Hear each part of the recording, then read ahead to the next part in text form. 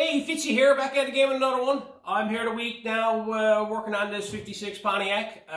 Trying to get the brakes straightened away on it, get some wiring straightened away on it, the handbrake straightened away on it. It's a bunch of little things got to be done on it, and it's not good content. So I'm going to try something a little bit different. Over the last, say, 15 years, I've been photo documenting all the projects and everything I've done over the years. I have thousands upon thousands of photographs. I only started taking video like last year or the year before. So what I'm going to do here now is something a little bit different now. I'm going to go dig out one of my old projects and I'm going to do a little slideshow and show you what I built. It was in 2011. It's a little trailer that I built. Myself and Bill Norris built it. Bill's a good friend of mine. We traveled back and forth to Moncton a number of years. If you're not familiar with Moncton Nationals, it's a car show here on the east coast of Canada, and it's been going off now close on 20 years, not 20 years.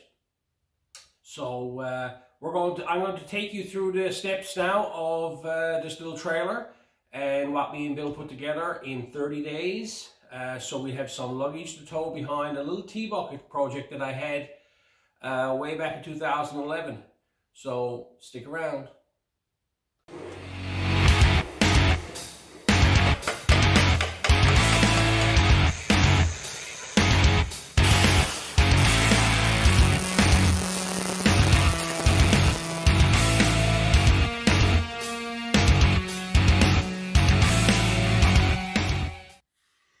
Here we have a T-bucket that I owned from 2000 until 2013. I stretched it. I made steel hood for it, steel fenders for it. It had a big block Chevy down in it. You know, it was a fun little car in its time. But back in 2011, we decided we were going to take it to the Nationals. We had nowhere to put luggage. So myself and Bill Norris got together and decided we're going to build a little trailer to tow behind this to go to the Nationals. First thing I did is I did some research and looked around and got some ideas on what to build. And I wanted something simple, but I didn't want just a simple box.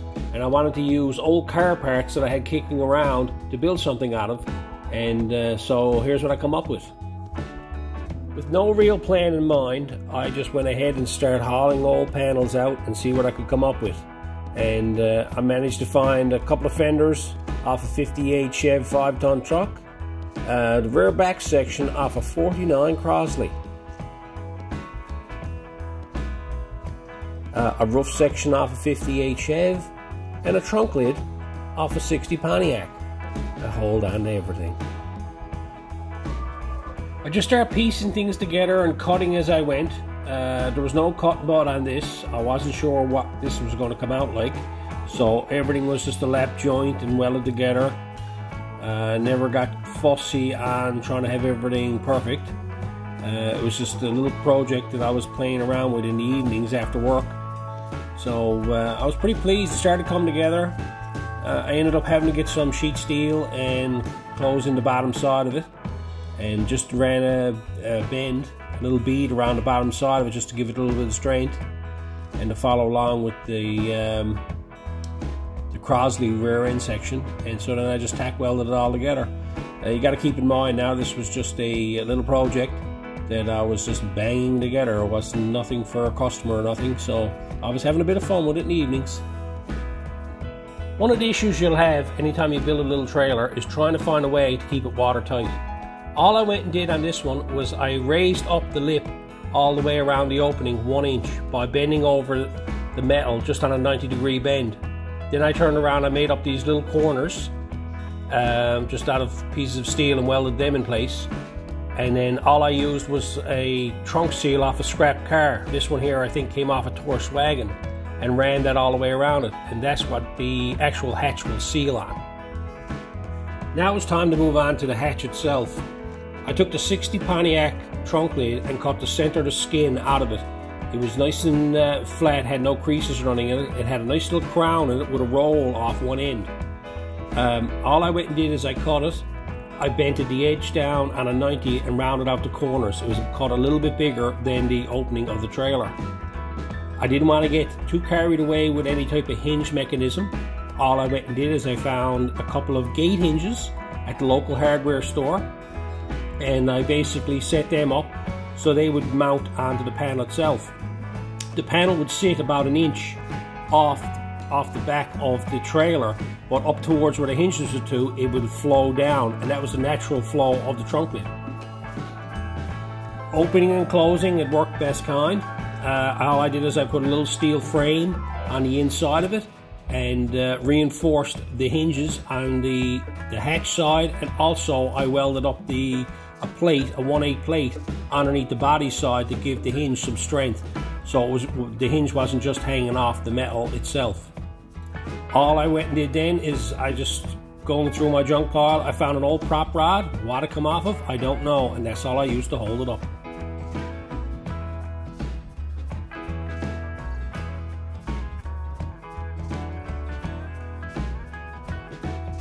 Now it's time to move on to the frame.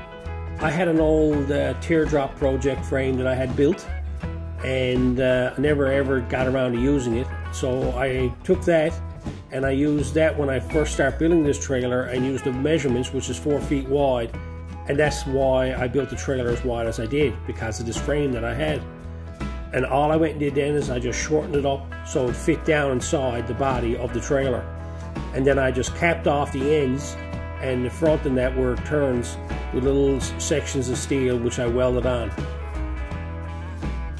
Sometimes you find a floor pan in the strangest of places. I was getting ready to get rid of my old plow truck, and I noticed the roof on it, so I cut the roof off it to hold on to it, and it worked out perfectly because I used that for the bottom of the trailer. And what I went and did is up towards the front of the trailer I put the beads that faded out, so that I could seal the front of the trailer up nice. But on the back side, I let the beads run off. I never sealed where the beads were. I left them open, so if any water did get in the trailer, it would run out through these out the back of the trailer. If you notice that the trailer has the frame inside of it. Reason why we done this is because we wanted to put like a plywood floor in the bottom of it that would you know, any moisture or water or anything that got down inside the trailer would not be on the floor itself. It'd go underneath it into the steel frame, and then basically run out through the little access holes I had left in the back of the trailer. All I did then is I just welded it all up, spot welded it on, and sealed it all up. While I was busy making all the body panels for this little trailer, Bill took on the task of doing all the heavy structural work. One of the things he took on was the actual axle itself. We had to make an axle for this using AMC stub axles. Bill had to make a plating system for the actual stub axle to bolt on, and then put gussets on it to give it strength so it wouldn't bow.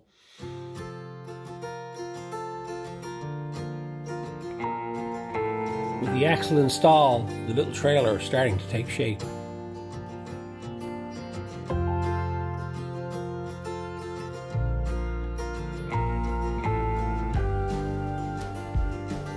Figuring out a latching mechanism, something we could lock, we managed to come up with something. Bill dug into his little pile of Jeep parts, and we found a door latch off a Land Cruiser. We used that and an old garage door handle that had a lock and key on it, so it worked out perfectly. And then I just put a little tab on the end of it for the latch to actually ride on to be able to lock. Well, I got busy stripping the body and getting it prepped for filler and primer. Bill took on the task of making up the actual hitch to go on the back of the T-bucket. Now, this wasn't an easy task to take on because there was a lot of things going on the back of the car that we had to take into consideration. Also, I had the frame fully painted in this car, and I didn't want to weld to the car itself, so this trailer hitch had to bolt on. It had to be strong, and I didn't want to have it you know, too much work done to the car. All we ended up having to do was drill a few holes, and she was best kind. So, like, it was amazing the job that he done with this. There was a lot of thought he put into this, and many hours of just trying to sit there looking at it to size it all up. But he took on the task and done a fantastic job.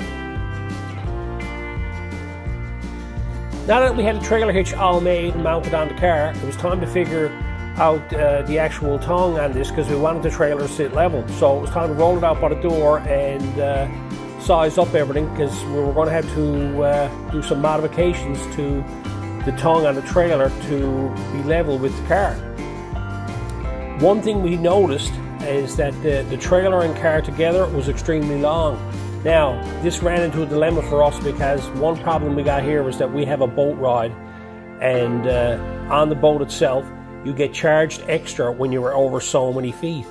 Now, I can't remember exactly what it was. I don't think it was 20 or 22 feet or something like that. With the trailer where it is 2, we found that we were over the 22-foot range, so we had to find some possible way that we can get the car with the trailer and get it under 20 feet.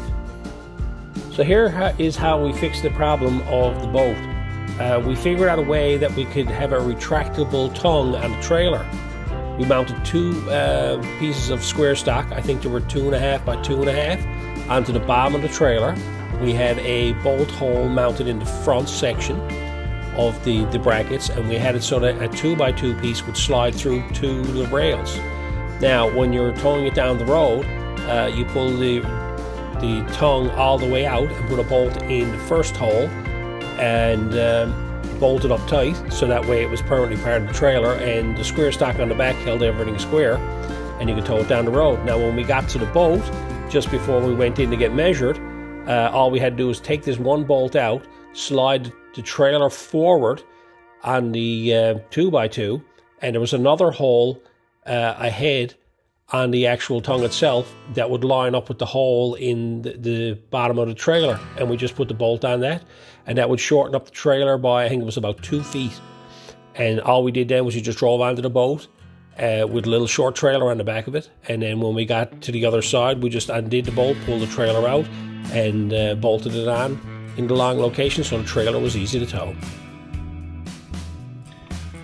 Now it was time to get this thing ready for paint. All we went and did is we went and filled it, then we primed it, we sanded it, and then we reprimed it again. While I was finishing getting everything filled and primed, Bill went ahead and finished off the trailer hitch and got the angles proper so that the trailer was level behind the hot rod. Here is a quick look at the receiver in its full out position and when it's slid forward for when it's on the boat.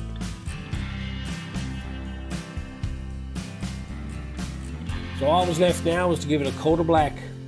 We use trim-clad semi-gloss mixed 1-to-1 with thinners.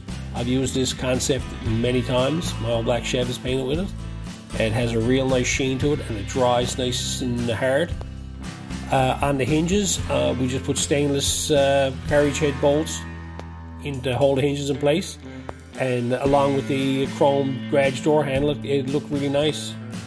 Out the back, we had a couple of old round lights. I don't know where they came from, but I had them kicking in a collection of parts that I had floating around that were given to me for years. That and a little license plate holder had a light in it, and the trailer was done.